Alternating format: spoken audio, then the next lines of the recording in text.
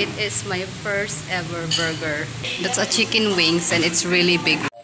Look at our road, guys. This is how the rocks are big.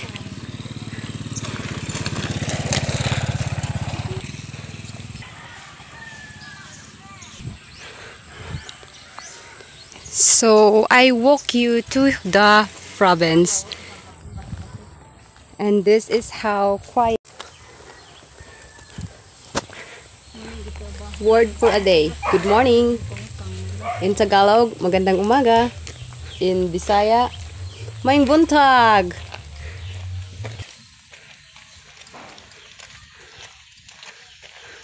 Ang kana ra nga tindahan dira ma ang nagbaligya butin.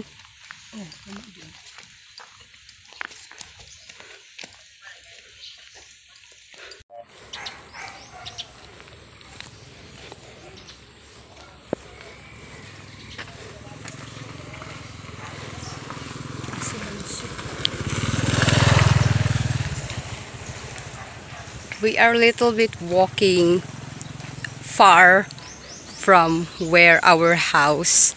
We are walking the road.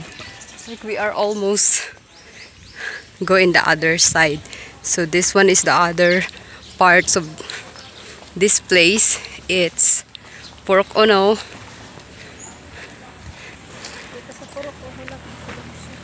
And then the road is right there. So this is their Purok. Dito pa dapit ka rin. Katarong ato ah.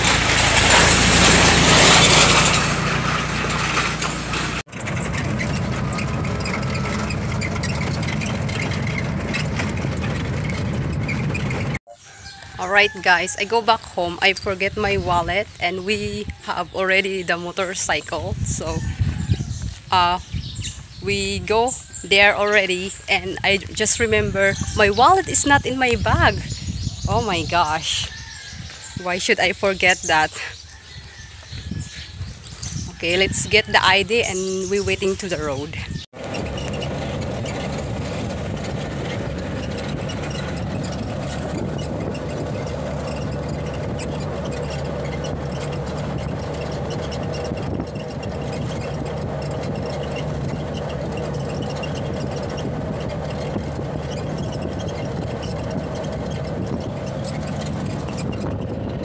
Hi guys, we are back here in Mama's new favorite place to eat. And I ordered burger and fries. It is my first ever burger. I eat fries before, but the burger this is the first time. Mama ordered her chicken. We're just waiting the order yet, and we have a free cold water.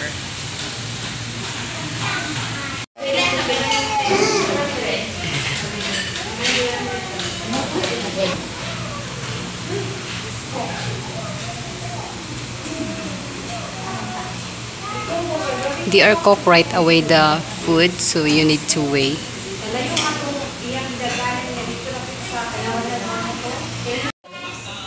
I put water to my glass and I have mess. Oh, Mama food is faster than mine.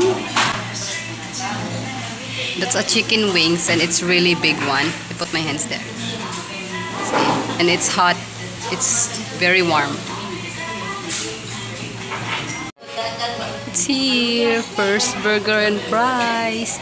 Yummy. Okay guys, I enjoy my food.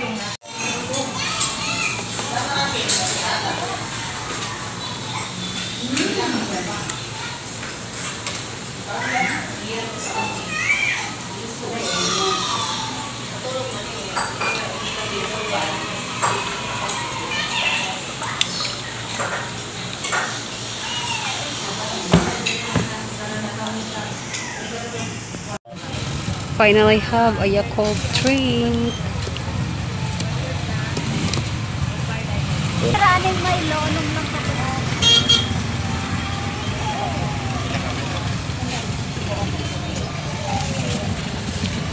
Dam suka dam.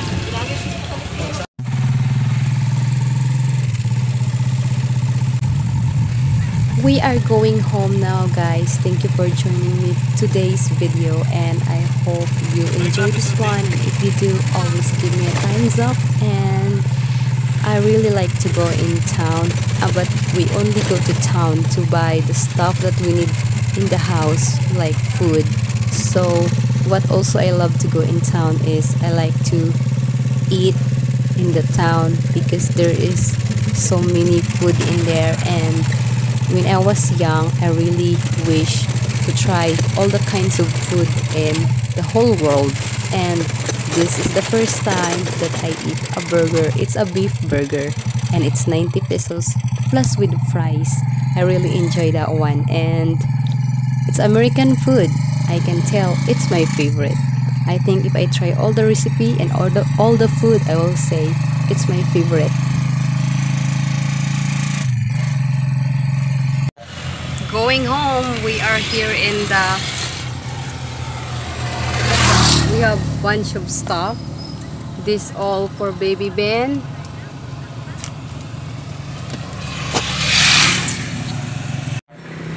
We are here right now in Kapatungan Highway.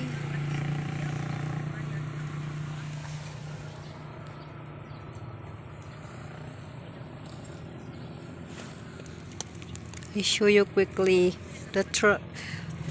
Ano tawag ani ma? It's a tricycle.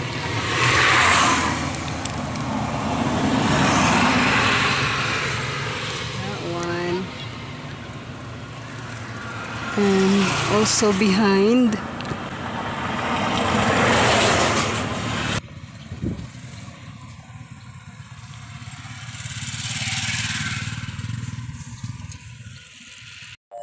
Hello everyone, bonus video. So it's already 5:30 here, 5:30 p.m. and the lights is on.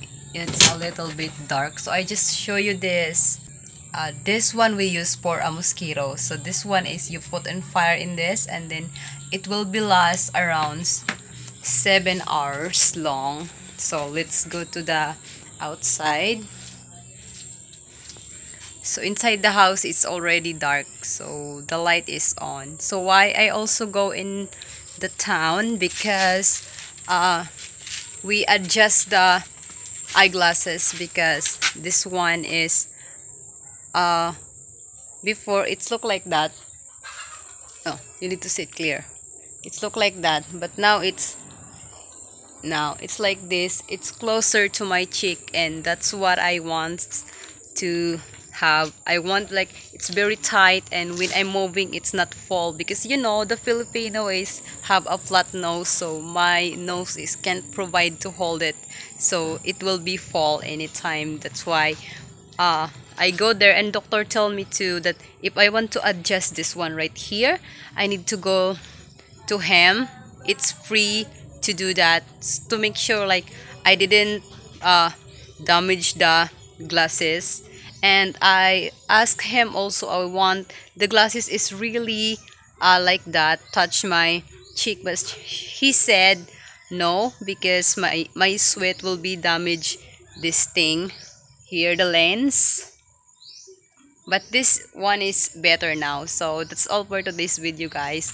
I really enjoyed the day today. I eat burger, and wow, it's really good. Actually, I just ate the half of it because it's really big one. It's really big burger, and all the fries is gone. The fries is gone first, and burger is just I eat half and I bring it home, and my sister eat it when I bring it home.